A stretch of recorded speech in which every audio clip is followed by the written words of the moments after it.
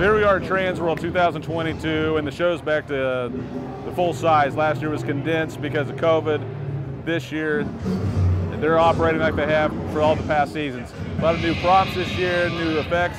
We've been here pretty much the whole week, and making our final decisions today for what we want to purchase for the 2022 season. For 2022, we brought a larger crew compared to how we normally travel. Normally there's just about 3 or 4 of us. This year we got 7 of us that attended. Some of our managers came along and really got to see the show for the first time, so that was a lot of fun as well. So anyway, we're super excited for 2022. We're actually working on it right now, so hope to see you there.